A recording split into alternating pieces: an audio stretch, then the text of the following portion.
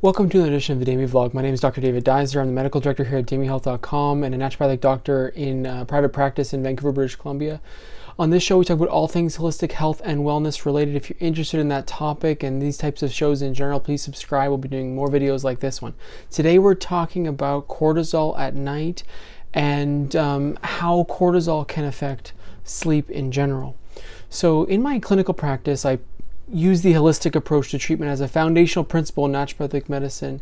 When moving forward, regardless of the reason someone comes in, we're looking at all organ systems of the body. We're looking at all lifestyle aspects of daily living. One of the key ones we always look at is sleep, quality of sleep, length of sleep, if someone's recovering or not, if it's satisfactory for them in general, or if it isn't. So in a sleep assessment, occasionally we're having to do cortisol assessments. Now, the reason I normally go down this path would be if there is extreme anxiety or maintenance insomnia or onset insomnia. So inability to stay asleep or inability to fall asleep, and then associated anxiety. So the key question I use here is whether or not someone has ruminating thinking at night. So I usually ask, do you have ruminating thoughts that you can't get away from? And if so, how long does it take you to get past those thoughts? What tools do you use? What makes you feel good? These type of questions are really, really helpful. So if you're dealing with onset or maintenance insomnia, or if you have significant stress at night, this video might be of value to you. Cortisol assessments are essential in insomnia. I really believe that. I see another type of presentation that is associated with cortisol, associated with the cortisol issue, which is early waking. Early waking can be an early cortisol awakening response, and we'll speak a little bit about that later. So how do we assess cortisol? So you've got insomnia, you've got anxiety, you feel like you have maybe a little bit of ruminating thinking before bed. Well, the pathway that I tend to take people down is through 24-hour urine cortisol assessment, 24-hour urine cortisone assessment. So if we track how much cortisol is present in the urine, how much cortisol is converted to cortisone in the kidneys, and count 24-hour cortisone in the urine, we can see the metabolites of each. We can get a total cortisol output of the adrenals for the day. And then we can get exactly how much cortisol was released at each time the sample was taken. So we know it should track in a nice rhythm where you've got lots of cortisol output in the morning. When your melatonin goes down, cortisol comes up. It's time to start the day. Let's get going. With each meal, there's a little bump. 30 minutes to 60 minutes after waking, there's a cortisol awakening response where you should feel your best. And then as the day goes on, cortisol kind of gets lower and lower until about 10:30 p.m. when melatonin should jump up and we should be good to go for sleep. Now, seeing the dinner time and the before bed cortisol measurements are really, really helpful for me. Whenever I do this, I also see a 24-hour adrenaline metabolite assessment. So we get to see if the adrenals are overproducing adrenaline and noradrenaline, epinephrine, norepinephrine, throughout that period of 24 hours as well. It kind of tracks with cortisol. So if cortisol is high, adrenaline very often is high as well, or adrenaline metabolite anyhow. So this is a great test that can go along with it. So, the typical presentation, whether it be onset insomnia, maintenance insomnia, or stress in general, would be a high cortisol level at night. This happens. What is the cause? Why is this happening? So in terms of causation, we've got a few things that could happen. We've got some external stimulus at night, whether it be exercise or too much food before bed, too much technology or blue light before bed, maybe stressful conversations, maybe some trauma at night during the day of the test that could jump it up as well, boost it up as well. It could be the time when you deal with your trauma.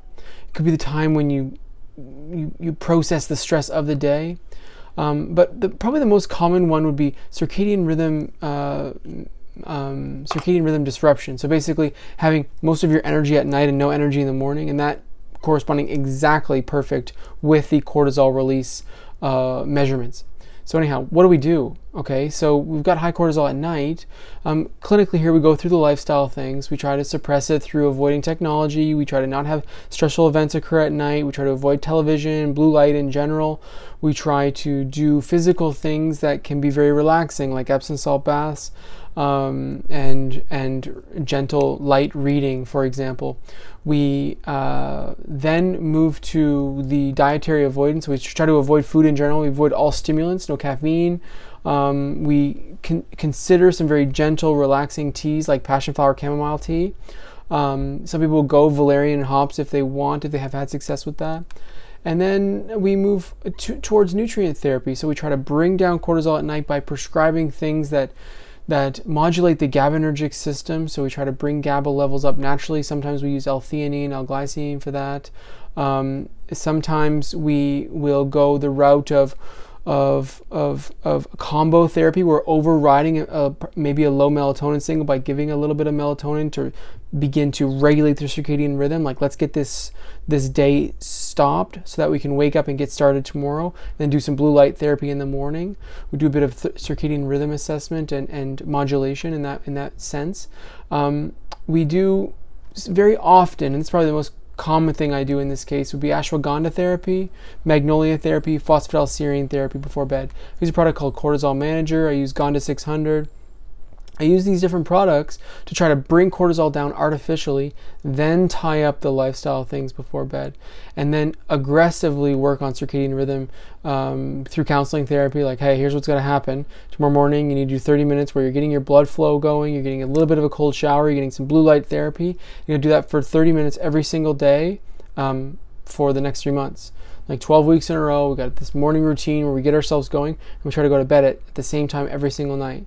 The most difficult cases I've seen with this is people who have a 40-year history of shift work, so whether it be nurses or construction workers or people who have had to work at night for this period of time. It's very difficult to flip this switch. We've had some success, however, with a complex protocol, some supplementation, some nutritive therapy, so food avoidance 3 hours before bed, lifestyle change, and tea therapy, and then circadian rhythm tips. So let's get the cortisol going in the morning. Let's get it suppressed at night. We've got to flip the switch on the body.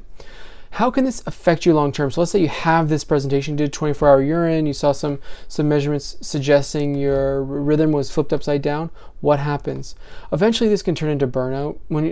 When you have insomnia for long enough, or at least poor quality of sleep for long enough, it really takes its toll on the body. Your metabolism goes down, you gain some weight, stress goes up, your coping mechanisms are reduced. Testosterone is significantly suppressed when you don't have quality sleep. Growth hormone is suppressed when you don't have quality of sleep. So recovery is just literally the worst when you don't sleep. It's the worst. You can have delayed onset muscle soreness. You can have generalized aches and pains and chronic inflammation, a whole bunch of things. The most common thing that comes in is probably mood change and fatigue. It's so incredibly common, and this assessment, this way of thinking for this functional issues, not dangerous. It is dangerous long term, but acutely it's not that dangerous. But long-term high cortisol at night is such a nightmare. So functionally, we want to get ahead of this by doing this kind of assessment. We want to work through the different categories of treatment, whether it be lifestyle, wake up at the same time every morning, don't exercise at night, that type of thing, or whether it be nutritive, ashwagandha, magnolia, phosphatidylserine, a B6 can suppress cortisol like crazy. Avoid the things that are stimulating. Avoid B5, avoid caffeine, avoid the ginseng, the Pennix ginseng, avoid the stimulating things, avoid stressful conversations, and then implementing some very gentle therapy like Epsom baths, like magnesium therapy, and teas like chamomile, valerian, hops, passion flower. I really like passion flower when we have sort of mid-afternoon cortisol spikes that kind of last the rest of the day, because passion flower tends to be non-drowsy, so you can take it at lunch, you can take it at dinner. These type of things are things that we would consider in the practice if you were coming in with severe insomnia, ruminating thinking, anxiety in general, with no success with the conventional therapies. Yes, Zopiclone will shut it down, Zopiclone will make you sleep, but it won't treat the cause, and you still could have this hormonal fluctuation that could be causing you burnout in the long term. Overriding this with a strong sleep med can be helpful in the short term because you need to sleep. I'm not against the drugs. If you need to sleep, we need to do something dramatic to get you sleeping. But in the long term, circadian rhythm management is essential in high cortisol at night. Hope this clears up some things for people. This is kind of modern stuff. You know, we We think this urine metabolite cortisol measurements are extremely helpful in managing these types of conditions, stress and insomnia. So I really love them and I want to tell everyone about it. So thank you for watching. If you like holistic health and wellness videos, please subscribe. We'll do more like this. Okay, have a great day.